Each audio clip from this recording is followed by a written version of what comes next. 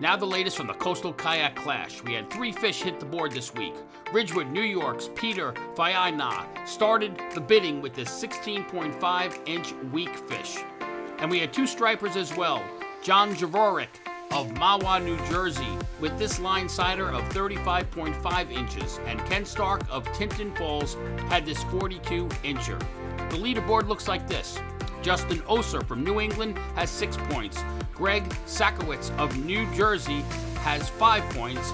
And new to the leaderboard is Ken Stark, also from New Jersey, with 3 points. To be part of the Coastal Kayak Clash, you must be a Fisherman subscriber. Get all the details at thefisherman.com.